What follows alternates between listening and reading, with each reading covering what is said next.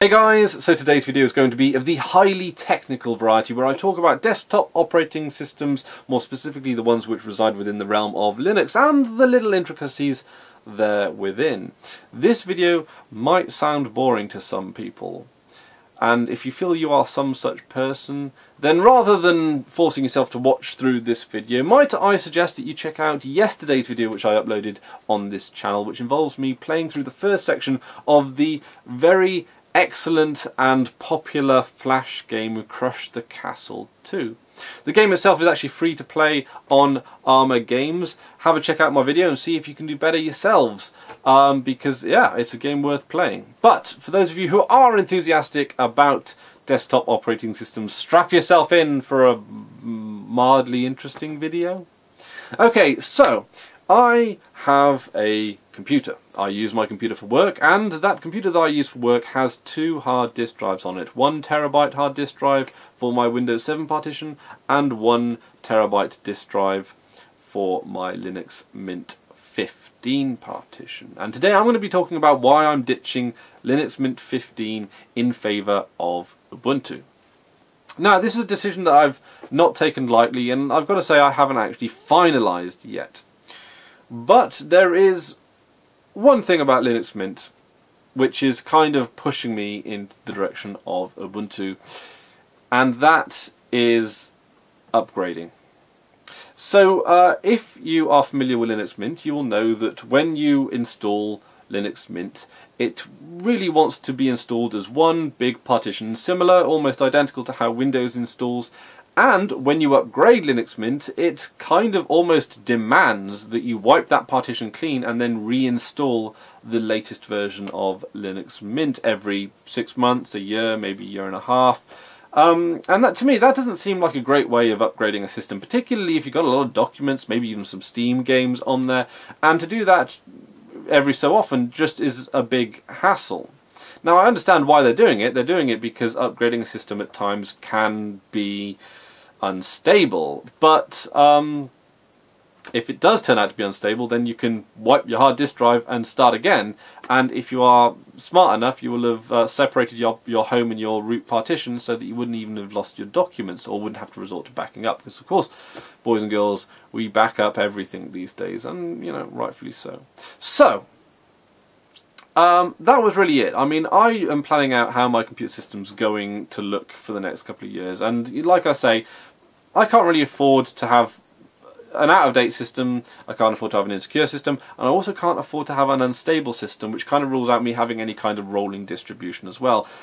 Rolling distributions really aren't mission critical. They're not something you can rely on in the same way that a scheduled release operating system is. So I have decided that Ubuntu is easy enough and reliable enough to upgrade as you go, with its built-in features and so forth. And of course, you don't really lose any functionality over Linux Mint. Yes, you might have to, you know, tweak a few more bells and whistles to get what you want, but ultimately the end result is going to be the same. Now, Linux Mint is great for a number of reasons. It has its own repositories and includes a fair number of additional extras with it, particularly in terms of things like codecs and also you know, little extras. I think it includes Skype and things like that as well. But the fact of the matter is, these are fringe benefits. They are the result of the reason behind Linux Mint's genesis in the first place. Linux Mint is designed with, well, almost casual Linux users in mind. Users who don't really want to delve too far into the command line, people who might be migrating across from Windows, or people that just want everything to work out the box. And I've got to say, I'm kind of one of those people.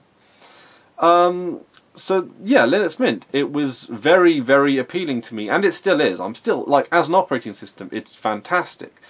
But there are a few reasons, of course, besides the upgrading. I mean, Ubuntu is easier to upgrade, but Linux Mint and Ubuntu have two different approaches to how they look at their operating system. Linux Mint is of course much more community driven. It has it responds to feedback from its community members, and it will adjust its system accordingly. It's also a lot more conservative in its change in things like user interface. It likes to keep things consistent, and I really, really respect that. It's so easy for UI designers to hop on a a trendy bandwagon and make everything look like it should be on a tablet. But Linux Mint, it stays a steady course, and that is very much to be respected. But it is a very community-orientated desktop distribution. And I think Ubuntu has much more of a corporate edge. It's well aware of the corporate nature of the desktop operating system market. It's very aware how big a role money plays in it as well. The number of Linux open source projects I've seen get shelved because the money just can't keep it going is really quite sad in a way. A lot of people's labour of love is often sort of put aside because they have to pay the bills at the end of the day, and it would be great if there was just more money in the open source community that could mean that more people could be working full time on these kind of projects. But alas, having such a community orientated set of projects, it does tend to mean that it relies on labours of love, and labours of love run out of steam if they don't have any real solid motivation, i.e. money. And Canonical, which is the company which basically sponsors Ubuntu, they understand this, and they understand that there needs to be some financial foundations to keep parts of the open source community stable. And it's not a Canonical that invented this concept, of course. Red Hat have been doing it, Novell have been doing it, and there were companies before them, I'm sure. But I think it is, and I think there is a big problem in the open source community in terms of its lack of money, which can often lead to an unstable, climate of software.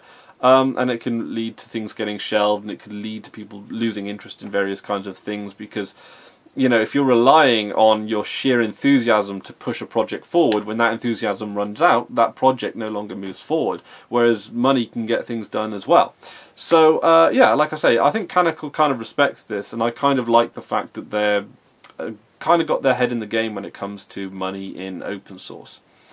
And I kind of think that as well, it just I think that's about it really. I mean, Linux Mint is a derivative of Ubuntu, so they're not going to be that different. And who knows that maybe in 6 months' time I might go back to Linux Mint. Maybe I might see the light. Maybe Linux Mint might be the operating system for me after all. But then again, there might be something in Ubuntu that makes my life a little bit easier. Maybe there might be some more paid support, for example, that I could benefit from as well. There might be some more advantages for me using it professionally rather than Linux Mint, which does seem to be, like I say, a more community-oriented distribution. So guys, please let me know what you guys think down in the comments section below. Do you prefer Ubuntu? Do you prefer Linux Mint? Or are you a fan of something else completely different altogether? Let me know down in the comment section below. That's about it for me today. Thank you very, very, very much for watching. And if you are not at all interested in Linux desktop operating systems or the like and have made it this far into the video, well done. Thank you very much. Take care, guys. I've been Chris Ware. You've been awesome.